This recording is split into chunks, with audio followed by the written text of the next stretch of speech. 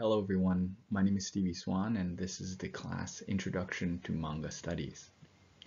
Now, when we think of manga, we have to acknowledge that manga's medium is comics, and there are many different comics cultures around the world. Now, among the most popular and widespread that we see are the American superhero comics, as well as what we think of as Japanese manga, and Western European bande dessinée. Now, American superhero comics, which we see on the left, have its own set of conventions and imaging styles, as does Japanese manga, which we see here in black and white with its own conventions of things like impact lines, as well as European bande dessinée, which in this particular image of Tintin is its own types of conventions and patterns. Now, broadly, when we think of comics, we tend to think of comics as a medium that uses panels, using pictures and words that come together. Now, they have a narrative as well as characters, and these are the things that we often tend to focus on.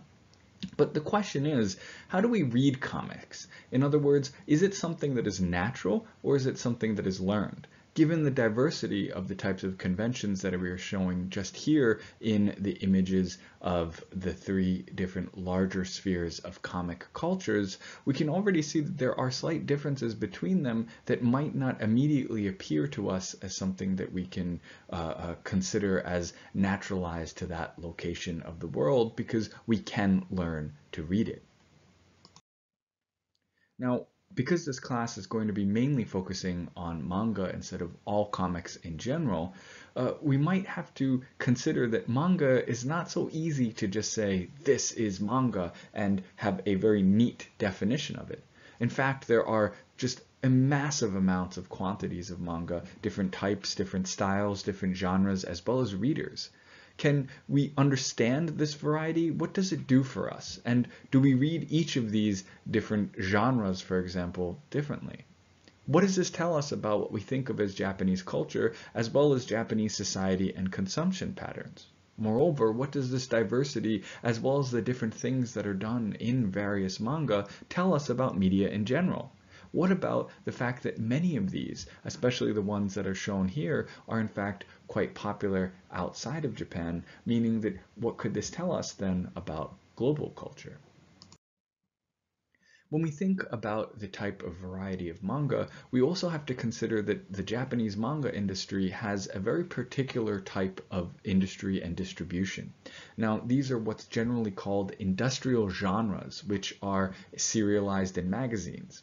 Now, I think these terms are going to be very common to you, but there's shonen, young boys manga, shoujo, young girls manga, seinen, which is young adult male manga, and josei, which is young adult women's manga. Now, these are just four of the larger categories, amongst of which there are many others, but this system is in fact something that has been going on since the 1970s. It begins around the 1950s, but it settles into the pattern that we know today from the 1970s onwards. So we might think not just about their history, but what are their differences? How have they in fact interacted? And because these are gendered and aged genres, what can they tell us about gender and age issues? What can they tell us about contemporary culture? And how do the patterns that distinguish each genre and gendered and aged genre from one another, how can these distinct patterns shape different views of the world? Moreover, if we're going to think about manga studies, we might want to think about some of the key figures of manga and its history. What were their legacies? Was it just creating famous characters, or was there something more to their style that really shifted the world of manga after they became popular? Moreover, was it only that they were engaged in manga, or did they work with other issues such as dealing with things in the wider society or engage and impact different media shifts? Now, when we talk about manga, as I did in the introduction to this, the introductory slide, we see that manga is often connected to Japan, usually to Japanese culture and a very particular visual culture.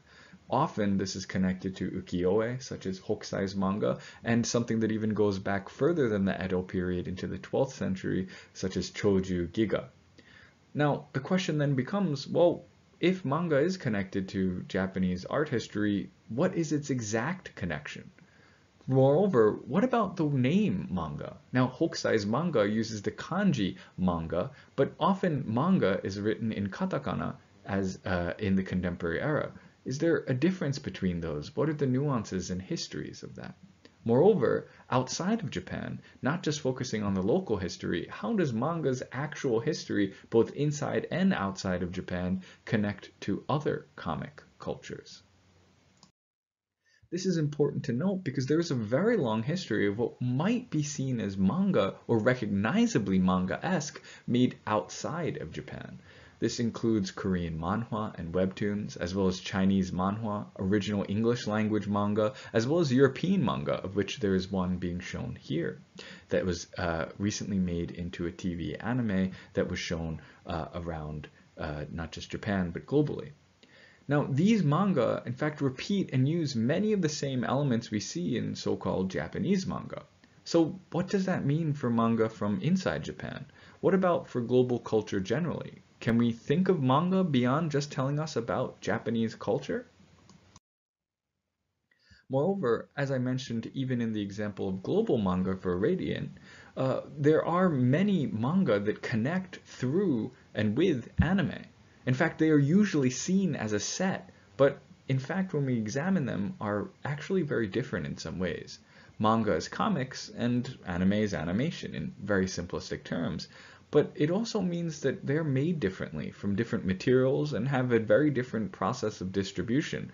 So what are their points of overlap? How are they distinct? And what can that tell us about the contemporary world and the media of these particular objects? These material differences do have an impact on the way that manga itself has been published historically. Now, usually for many years, manga was published in magazines in weekly installments and then brought together in tankobon singular books that were then sold. But now this paper-based publishing industry is in a bit of a decline due to the internet. In fact, many manga are now distributed and made digitally. So what happens when manga is made digital? Is it simply the same thing? Well, at least on an experiential level, I think very simply we can grasp that opening a manga and flipping through the pages are quite different than scrolling through it on a phone or an iPad or looking at it on a computer. So what changes in that process? What about the way that people make it? What about the way that paneling works or the way that color may work in manga? On top of that, what happens to the stories or the narratives? Are there other changes that occur in manga, especially when manga is made from right from the beginning as a digital product, or when it is converted from paper product into digital, or when digital gets converted into paper? So what happens in these processes? What happens with digitalization? Now, this is an issue that isn't necessarily isolated to manga, as the digitalization of not just necessarily manga and media, but also daily life activities, some of them including something like a class like this, is something that is happening all around us at a very rapid pace. So manga gives us an opportunity to think about it with this specific example. So these are some of the questions that Manga Studies can help us engage with. So each week what we'll be doing in this class is examining a different approach to manga studies. We'll be building off of previous weeks, piece by piece, learning new ways to think about a variety of topics. And through this we'll be addressing issues that go beyond just manga, engaging with other fields and other disciplines. So in this way, what we'll be doing across the semester is using manga studies as a way to explore different perspectives on the world. Now, one of the reasons that this class takes the form and the structure that it does is not just to learn some information, but to provide tools to help you think and organize your thoughts. Now, as many of you are clearly aware, given the contemporary crisis and pandemic, we live in an age of information, one where we have more access to information at more times at an easier speed and cost than we ever have before. But because of this, there's an overabundance of information, and we might want to know, how do we deal with it? And this, as a humanities class, is going to utilize the tools built from the humanities to help analyze that information. Because the humanities, over many centuries, have developed quite a number of skilled and precise ways of examining information, as well as the terms to understand it. One of those would be, how do you know what you know?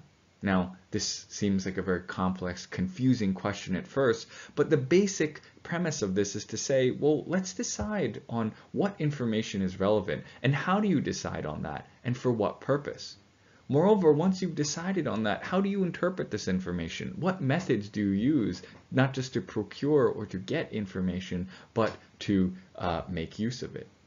In terms of making use of it, there are ways that the humanities have developed to help make connections across disciplines, across subjects, and to help create new concepts to inform different ways of understanding the world, to help you see multiple perspectives at once.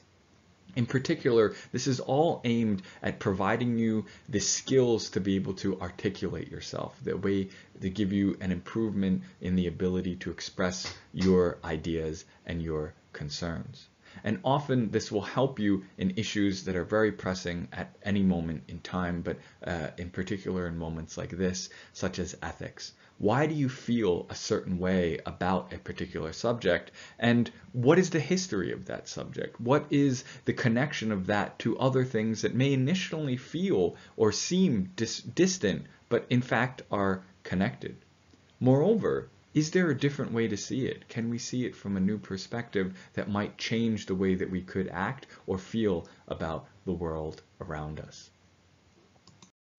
So this semester is a bit different than most semesters, as you all know. And due to the online format, I will be utilizing whatever digital tools I can to help aid in the teaching process.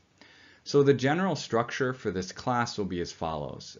Each week there will be a reading that is uploaded to Hosei, and I expect you to have read that reading before the next class. Now, the way that I use readings in my classes are usually in reference to the lectures. So the lectures will do one of three things. Sometimes I'll go over the reading in detail. This is when I think it would benefit you if I went through each point by point. Sometimes I'll be drawing in other materials or connecting it to earlier parts of the semester, other classes, other topics we've been talking about, and explaining it in ways that tie into our larger themes of the class.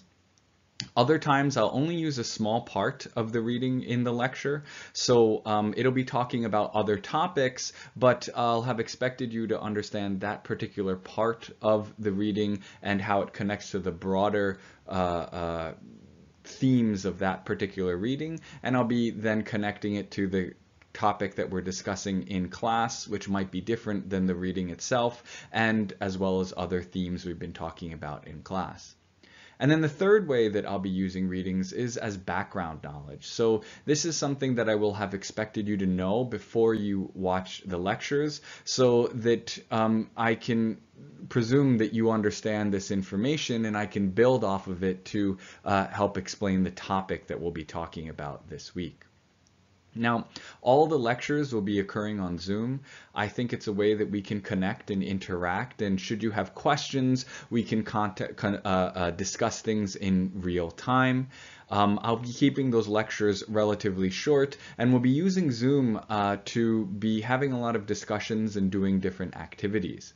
Now, these discussions will happen and activities will happen either in a large group as a class, or I will put you into Zoom breakout rooms where each of you will be in small groups, and I'll pop into each room and answer questions and provide comments where needed.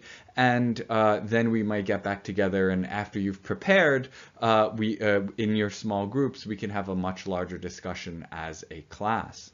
Now, these discussions will be the basis for very short responses, participation credits that I will expect from you each week. Now these can be around 300 words. I'm not very particular if you have to hit exactly 300 words. It could be a little bit less, it could be a little bit more. And these will be based off of the discussion questions that we've had, and you can use the ideas that we talked about in class to help produce these participation assignments each week. Now, I'm assigning these because I would like to give people the opportunity to participate in as many ways as they can. I understand that everybody's situation is slightly different. So some people may not have the opportunity to speak up as much over the Zoom sessions, and other people may have technical difficulties at certain times and not be able to participate that day, or not be able to access it for whatever reason there is. Other times people may feel more comfortable about typing out their responses, providing written participation rather than spoken participation. So considering that everybody has a different circumstance now, I think these assignments are a good way that we can all have as many opportunities to participate as possible in this class. Now, the readings as well as the discussions/assignments can all be utilized to help in the final essay. Now, this will be given more information about this will be given later on in the semester, but this essay will be due at the end of the semester after all classes are finished, and you can upload that to Hosei. I'll give more detailed information on that later on in the semester once we've covered a number of topics to then give the proper essay assignment. So for next week, please do the assigned reading. Please also prepare 1 or 2 manga that you like. It can be a magazine or tankobon or digital format. Any of those are fine, but we're going to be using it in our discussions and the writing assignment for the next week that we meet.